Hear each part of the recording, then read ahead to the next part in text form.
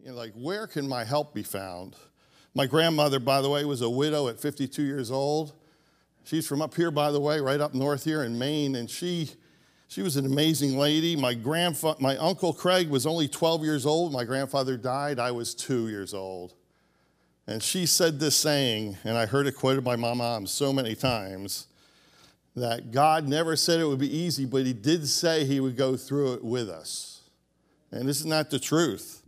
And do I not still hear it today, either in her voice, my grandmother's voice, or my own mom's voice? I still hear that saying. I still hear that word. Why? Because I am still going through it. And I know you guys are all going through it. And as the world turns dark and the journey gets rugged and it gets steep, and your heart is racing like mine is at 114, by the way, if you're a nurse, so keep an eye on me. 114, if you have a smartwatch. I bet your watch doesn't read that. As your heart is racing, where do you turn for help? Our lives have been in a constant barrage of hardships and challenges, and none of them ever feel easy. Things and challenges from your jobs, hardships in your finances, trials in your health, hardships in your relationships, maybe with your loved ones, with one another, maybe even with God the Father himself. You had trouble with his relationship lately? And this morning we're continuing our look into Psalms. And Psalm 121 is like Psalm 23. It's a favorite to so many. So hopefully I won't butcher it for you guys if it's your favorite. But if Psalm 121 were like a novel at your local bookstore, this is what the back cover might read like. David is back with his profound exploration of faith and divine protection. Join our protagonist in the battle of life as he looks up to the hills, recognizing the grandeur of creation, accordingly, the greatness of the Creator. Explore the intimate power and prayer of trust, acknowledging that help comes from the Lord, the maker of heaven and earth, no matter how bad the circumstances of your life happen to be. But have you ever noticed there's always a subtitle under every psalm? You ever notice that? There's always a subtitle. I know my group on Wednesdays knows because I make sure they know it. This most common one is the Psalm of Ascent. Was it required to ascend a 4K mountain in New Hampshire?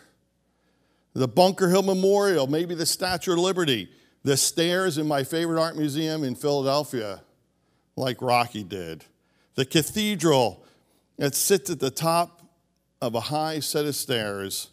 It requires focus in your footing so you do not trip. It requires endurance, and it requires your heart to pump faster and your breath to be shortened. With word imaging, David wants you to embrace that in your lives that the climb is real, just to make the hike to the summit of your circumstance. And for some have called it the soldier psalm. Why? Because David, by the way, was fighting in a time of war when he wrote this. He was navigating the theme of battle and was truly pressing into God to cover him, to cover his head in the day of the battle.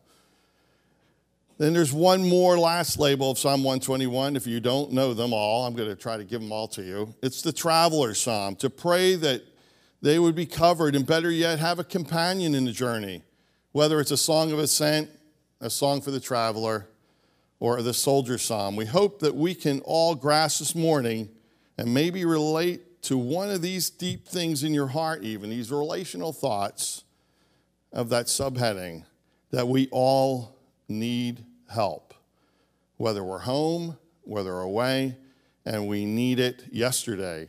And what we truly need, though, is divine help. So David purposed in drafting Psalm 121 was to help us, to direct us, and to encourage us. To encourage us to do what? To rest ourselves in our confidence in God, to have faith, to put ourselves under his protection, and to commit ourselves to his care.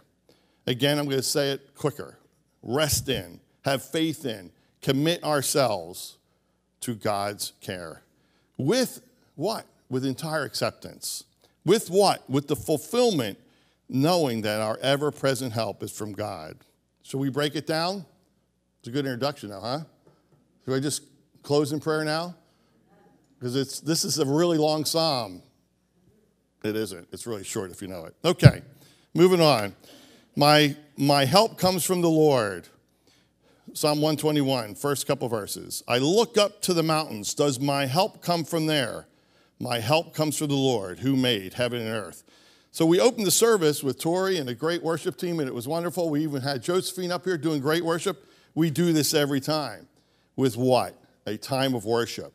Every psalm, then this very psalm, is opened with worship. And these, believe it or not, this psalm was sung by Jewish travelers as they traveled to worship in the temple of Jerusalem. And they prepared themselves with this time of worship, and they swelled with confidence with what? That God was going to have his care come upon him, that they could celebrate that he cared about his people.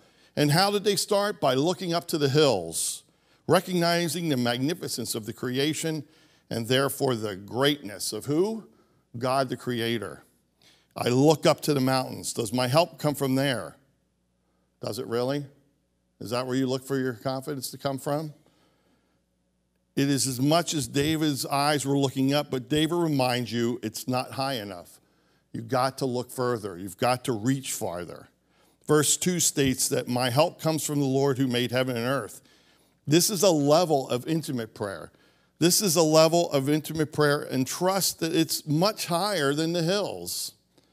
It's a place where you can acknowledge that God's help comes from the Lord, the creator of the hills, the maker of everything you see, everything you know, the maker of heaven and earth. Like these travelers who are traversing these dangerous roads to Jerusalem, you're using Google Maps. Maybe you're using that thing, that little program in your car that isn't Google Maps. You're trying to avoid traffic congestion, jackknife tractor trailers, and worse, tragic things happening on the roads. We really need to hear well beyond technology, folks, where the promises of Yahweh himself reside. It's beyond the mountains. It's beyond your technology. It's beyond all those YouTube videos that you're watching all week. All week. We're filling our minds. It's beyond all that. The Lord who created the mountains, this planet, this entire universe, is David's sole source of help. Is it ours, though? And here in 2024, can we take hold of that? It's the same God of David's psalm. It's the same God who remains the sole source of help for you, too. And it's the same resource of direction. And it's the same resource who has already been where you're going. He already knows what's out there. He already knows what's ahead of you. Just like that beautiful maps thing on your phone. He already knows. So we're going to look down at something that was given to me a couple of days ago, and God truly brings this imagery into consideration with Psalm 8, the spectrum he would know very well and able to map out himself. Because why? Because he tended sheep in the middle of the night. He was the mid-watch for the sheep. And in the midst of that, he would know who God really is. It's scary out there at night. If you haven't stood watch on the back of a submarine like me, so I did mention submarines. If you haven't stood watch in the middle of the night, you're all alone, you see the stars, you see the sky, you see the water moving around you. And David saw this. Then maybe he sang it in his best Keith Green voice, if you know who Keith Green is. Oh, I'm not going to sing it like that. Don't worry. O Lord, our Lord, how majestic is thy name in all the earth. O Lord, our Lord, how majestic is thy name in all the earth. Skipping down to verses 3 and 4. When I consider your heavens, the works of your fingers, the moon, the stars, which you have ordained, what is man that you are mindful of him, and the Son of Man that you visit him? Our Lord is the artist who the works of his fingers create everything you can see with your naked eye and so much more that you can't even see. And what's ironic, he's mindful of you. Our Lord is aware of you. He's aware of what's happening in your life. He's going to visit with you. He's coming down like Adam of old and walking with you in the cool of the day. And what is going on in your life where the circumstances and the climb is so steep of a challenge, you're motivated to sing the Psalm of Ascent. reaching beyond the mountains of your troubles and finding some God that is mindful of you. Not some God, the God. Where God wants to ordain strength in you because your enemies are about you. Where God sees you in your time of great need and anxious feelings and wants to bring peace to your circumstances. That's the God of Psalm 8. That's the God of Psalm 121. Beyond the hills, he wants to be your help. As the psalmist looks up to the mountains and he sees the God, the creator of earth, seated there on his heavenly throne, the prophet Zechariah felt the same way and recorded this thought. And now the Lord says, I am returning to Mount Zion. I will live in Jerusalem. Then Jerusalem will be called the faithful city. The mountain of the Lord of heaven's armies will be called the holy mountain. God is so faithful. He saw his people and he forgave his people and he returned to his people. The Bible often refers to the heights of Jerusalem as the holy mountains where God dwells. This is in Psalm 48. I hope I'm stealing a lot of Psalms like Pastor stole my Psalm last week. Is anybody doing Psalm 48? I'm kidding. All right, Psalm 48. How great is the Lord, how deserving of praise in the city of our God, which sits on the holy mountains. It is high and magnificent. The whole earth rejoices to see it. Mount Zion, the holy mountain, in the city of the great King. We need to approach God with thanksgiving and praise. He's the great King on his holy mountain. We need to remember, like we did worship. Why do we do worship every week? So you can start letting go of the stuff you carried in here. All those burdens that you need to lay down. You need to lay those down so you can make the climb. And with true attitude of gratitude of who God is. And next, for what he's going to do and what he's already done. If he's never going to do another thing for you, has he done that already? Look behind me. What's behind me? Has he not done it already? God is faithful to you. Approach him with thanksgiving and praise. Psalm 95, the Psalm of Thanksgiving, offers up that we have to approach him with praise on our lips. Come, let us sing for the joy to the Lord. Let us shout aloud to the rock of our salvation. Let us come before him with thanksgiving. Extol him with music and song. For the Lord is the great God, the great King above all gods. In his hands are the depths of the earth, and in the mountain peaks belong to him. The sea is his, for he made it. His hands formed the dry land. Come, let us bow down and worship. Let us kneel before our Lord, our Maker, for he is our God, and we are his people of his pasture, the flock under his care. He is worthy of his approach with an authentic gratitude, with genuine thanksgiving and praise. Why? Because he is worth it all, and God is God. And by the way, when you call on his name, what happens?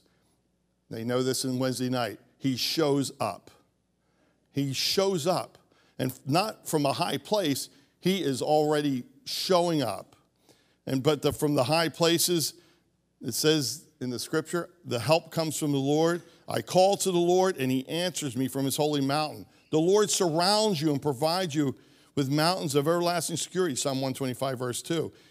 Pastor addressed this problem with sleeping last week, and this psalm addresses it as well in sharing Psalm 77. And I know for many of you with the COVID crisis, teleworking, sheltering in homes, and many like me are struggling with cabin fever. Anybody struggling with cabin fever like me?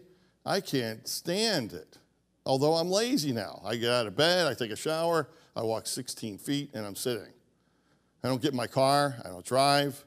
But what has it done? It's messed up my sleep patterns. To this day, I am up once in a while in the middle of the night. And at times, like David, I kind of feel alone. Like when he was tending sheep, I'm a little alone. Is there anybody like that? Is there anybody listening? Does anybody hear me? Does anybody care that I'm here, that I'm by myself? David felt this way in the midst of many crises. If you don't know it, read the Psalms.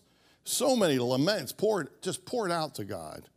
He felt alone, and he needed not only rest, but he needed relief from pressure and strain. And that is where, in the place that the Holy Spirit reminded David, he was never alone. Even this sermon, weeks ago, I was woken up alone, and I was reminded I was not alone. God had breathed that Psalm 8 section in my dreams, I was watching myself typing it in my dreams. And I kept saying to God, I'll get it in the morning. And next thing I'm wide awake. I'm laying there. I got out of bed. I typed that section at 2:30 in the morning. See you, Ray, later if you need a confirmation. Because I sent him the PowerPoint change at 3 a.m. and he kind of yelled at me on Wednesday. God wants you to know you're not alone, even in the middle of the night. Picking up at verse 3 in Psalm 121, he will not let you stumble. The one who watches over you will not slumber. Indeed, he watches over Israel. Never slumbers or never sleeps. The Lord himself watches over you. The Lord stands beside you as your protective shade. He will not let you stumble. He never sleeps. He who watches over all the nation watches over all of you. God even wants you to know that he, the Lord himself, watches over you. And he stands over you as this protective shade. You know, I love this language. I mean, David is so prolific with beautiful imagery. And this arid terrain of the Middle East and the lack of freedom from the sun must have been awful. Danger also came from the form of these burning rays of sun. What do you need that shade from God for? What do you need to be protected from? What is blazing onto your life right now where you need the Lord standing beside me as your protective shade? What is that? Even now, right now, what is relentlessly affecting how you think? You know how you're out there in the sun? I was playing tennis in Puerto Rico when I was in the Navy. In the middle of the day, that's probably not a good idea. No hat. And I got heat stroke like. I was out there one set. I'm in the second set. I couldn't even see. It was like looking down a tunnel. What are you being affected by? You can't even think. You can't move.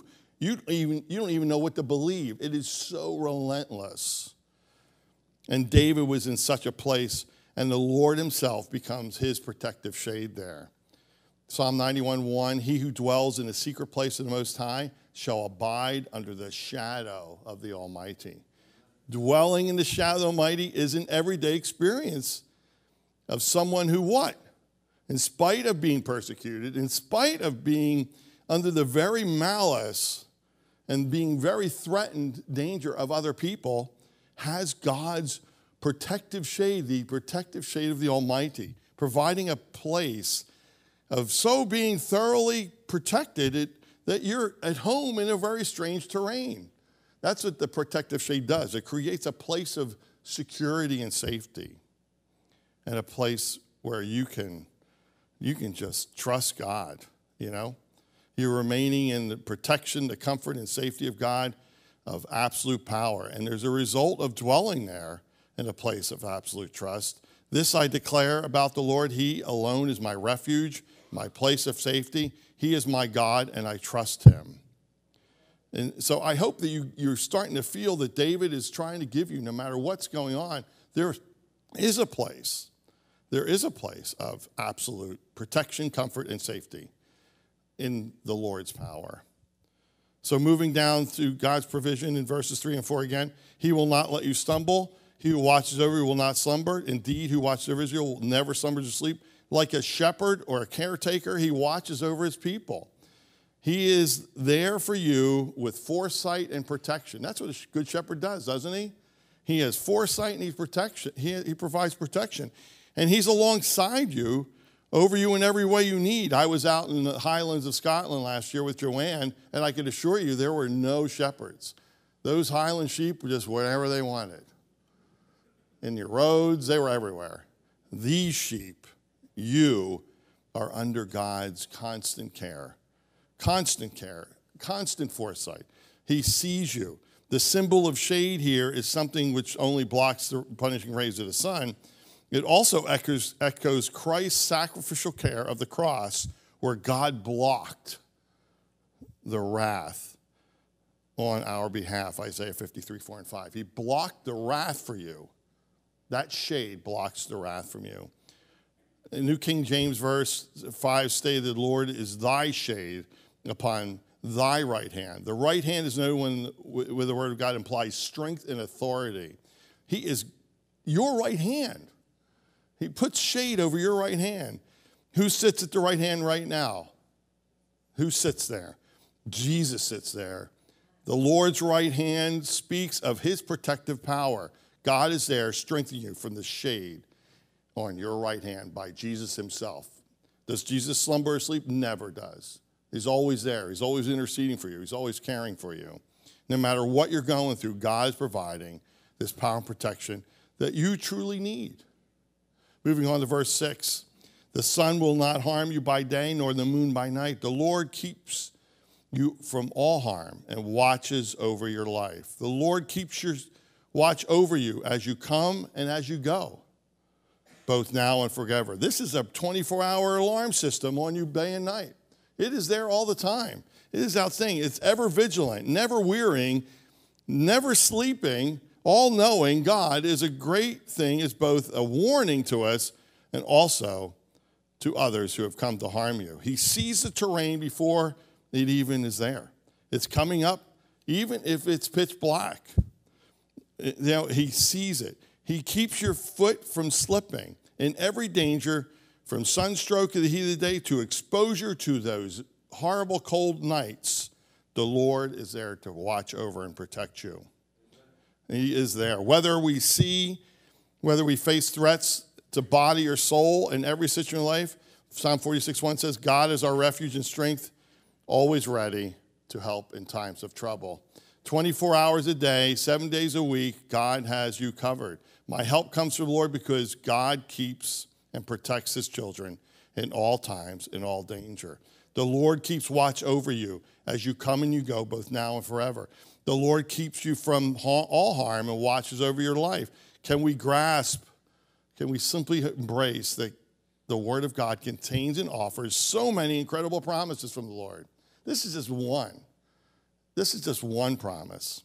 God's presence and provision remains the same no matter what you see, and I know this is going to be a shock to you, or even what you feel. Feelings are cheap. They're temporary. They lead you astray. He doesn't care about that. He only cares that you are his child. But we do have a part to do. And I know what you're thinking. I have a responsibility. I have a part. What is your part? What is your part to do? Here we are. You have to hope and trust in him. That's it. You only have to hope and trust in him. That's your part. You have to do this faith walk. You who fear and trust in the Lord, he is the help and shield. Psalm 115:11.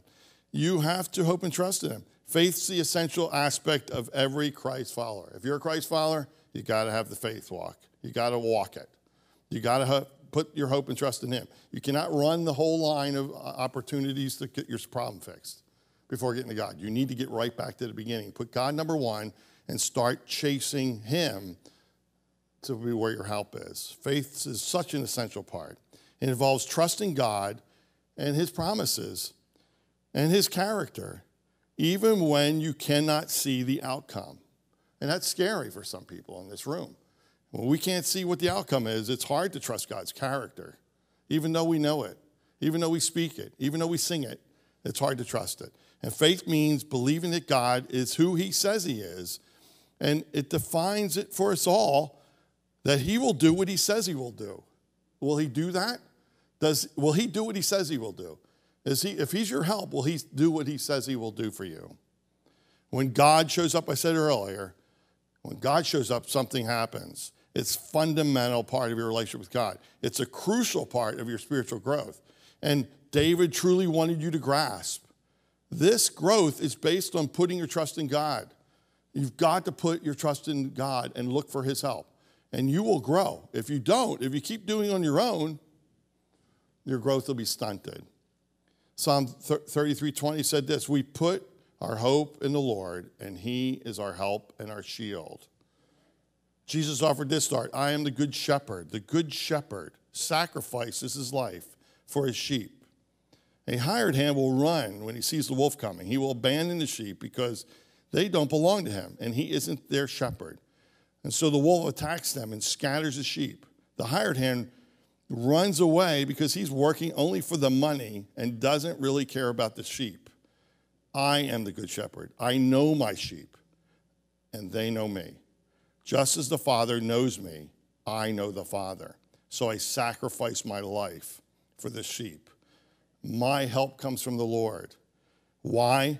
Because Jesus, the good shepherd, lays his life down for his sheep. I hope you know who the good shepherd is.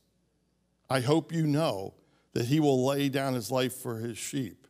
And I hope you remember that Jesus said, my sheep know me.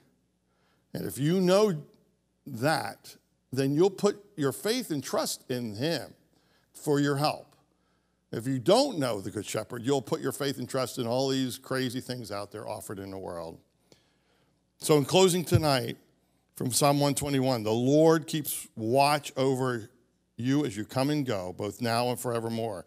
David, the king of Israel, drafted a similar thought in Psalm 139 where he said this, you know when I sit and when I rise. You perceive my thoughts from afar. You discern my going out and my lying down. You are familiar in all my ways. Before a word is on my tongue, yes, Lord, you know it completely. We as believers of every generation, it's essential to have this same simple awareness, to embrace and secure that this hope and trust as we come and as we go, that he is the same God yesterday, today, and tomorrow. God sees you as you come and go. He even knows what you're thinking right now. He knows what you're even going to say when you get in the car after this message. He knows everything about you.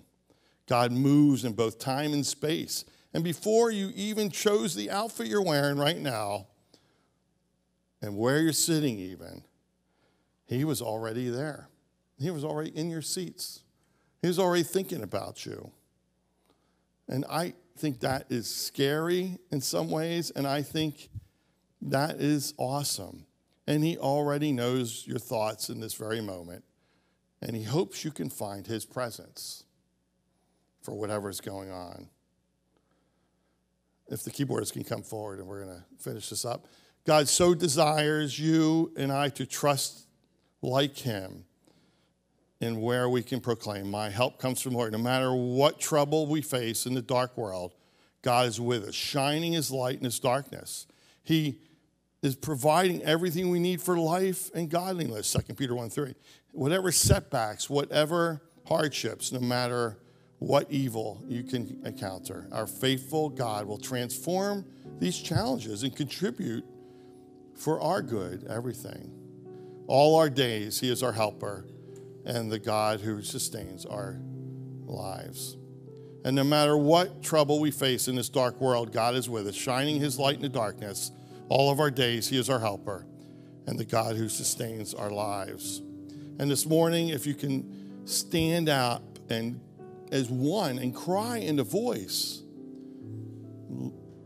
my help comes from the Lord. If you can't do that this morning, if you can't do that when you drive home, we want to help you in the midst of your challenges. We want to help you in the midst of your hardships, as Psalm 46 says, to find the trust and faith to know what God is our refuge and strength, always ready to help in times of trouble.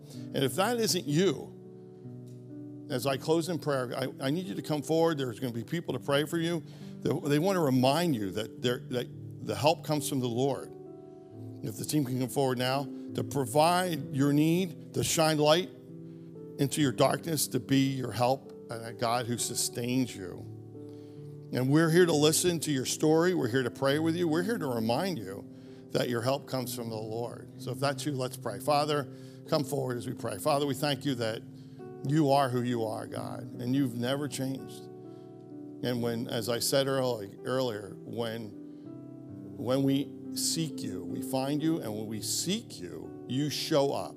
And I ask you to minister to your people this morning.